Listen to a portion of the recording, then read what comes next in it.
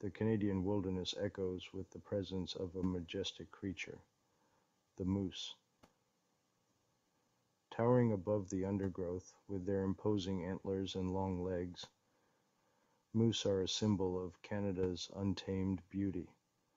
They are the largest members of the deer family, inhabiting the forests and wetlands across this vast country.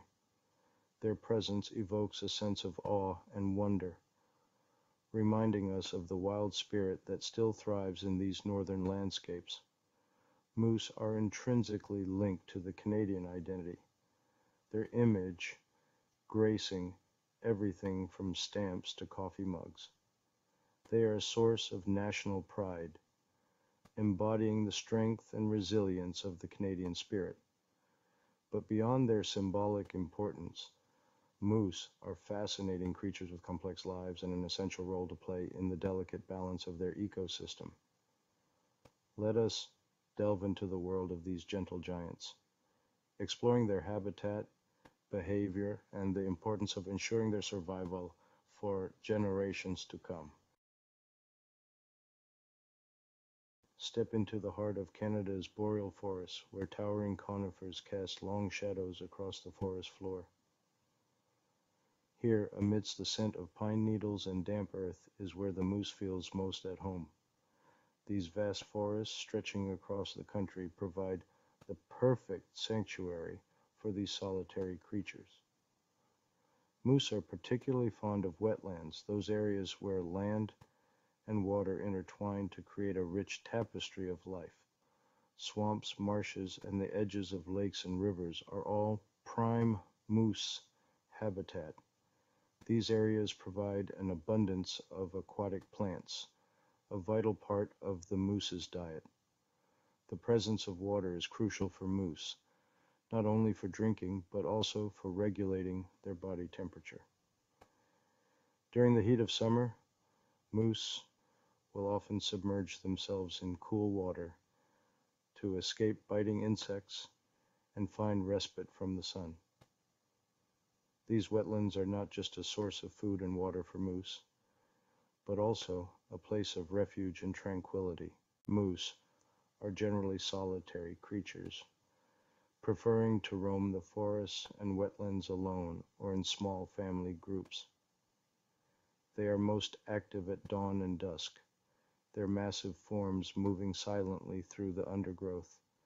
Despite their size, moose are surprisingly agile and can move with surprising speed when necessary. During the fall, the tranquility of the moose's world is shattered by the arrival of the rut. Bull moose engage in fierce battles for dominance and the right to mate. Once the rut ends, calm returns to the moose's world. Despite their imposing size and formidable antlers, moose are gentle giants, their diet consisting entirely of plants. They are herbivores, which means they get all their nutrients from vegetation. Their long legs and elongated snouts allow them to reach high into trees to browse on leaves and twigs. Aquatic plants are another important part of the moose's diet, particularly during the summer months. Moose will wade into lakes and rivers, submerging their heads for up to a minute at a time to graze on water, lilies, pondweed, and other submerged vegetation. This underwater foraging provides them with essential minerals and nutrients not found in terrestrial plants. Moose are ruminants, like cows and sheep, which means they have a four-chambered stomach that allows them to digest tough plant material efficiently. They will often regurgitate partially digested food, known as cud, and chew it again to further break down the fibers. This efficient digestive system enables them to extract the maximum amount of nutrients from their plant-based diet. Section 5. Moose calves. Adorable beginnings. Spring brings new life to the Canadian wilderness, and for moose it's the time for calves to be born. These adorable youngsters, weighing around 30 pounds at birth, are wobbly on their feet but quickly gain their footing. They rely entirely on their mothers for nourishment and protection. The mother is fiercely protective of her young, keeping a watchful eye out for any signs of danger. Section 6. Built for the wild. Adaptations of the moose. Moose are perfectly adapted to their environment, with a suite of physical and behavioral adaptations that allow them to thrive in the harsh conditions of the Canadian wilderness. Their massive size, with bulls weighing up to 1,800 pounds, provides insulation against the cold and makes them a formidable opponent for any potential predator. Their long legs, with powerful muscles and large hooves, allow them to navigate through deep snow and marshy terrain with ease. Their hooves are also splayed, which helps to distribute their weight and prevent them from sinking into soft ground. They are strong swimmers, able to cross lakes and rivers with ease, their head held high above the water. Their senses are also highly developed, with keen hearing and a keen sense of smell, which helps them to detect predators and find food. Their eyesight, while not as sharp as their other senses, is still adequate for navigating through the forest and detecting movement. Section 7. Moose versus man, sharing the landscape. As human populations expand and development encroaches further into the wilderness, interactions between moose and humans are becoming increasingly common. While moose are generally not aggressive animals, they can become unpredictable if they feel threatened or if their young are in danger. One of the most significant areas of conflict between moose and humans is on roads.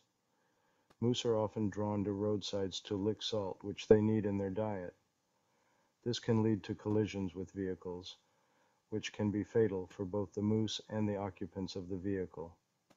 It is essential for humans to be aware of their surroundings and to take precautions to avoid conflicts with moose, driving slowly, especially at dawn and dusk when moose are most active, and being extra cautious in areas where moose are known to frequent can help to prevent accidents. It is also important to give moose a wide berth if encountered on foot, and to never approach or attempt to feed them. Section 8.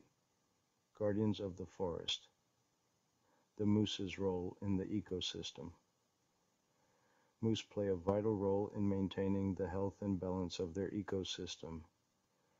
As herbivores, they are a key link in the food chain, consuming vast quantities of vegetation and helping to control plant populations. Their browsing habits can influence forest regeneration, creating openings for new growth and promoting plant diversity. Their droppings, rich in nutrients, fertilize the soil and contribute to the overall productivity of the forest. When moose die, their carcasses provide a feast for scavengers, returning valuable nutrients to the ecosystem. Even their antlers shed each year provide a source of calcium and other minerals for small animals. Their presence also has a ripple effect on other species. For example, wolves, the main natural predator of moose, help to keep moose populations in check and prevent overgrazing. This delicate balance between predator and prey is essential for a healthy ecosystem. Section 9. A future for the moose. Conservation and coexistence. The future of the moose depends on our ability to coexist and protect their wild spaces.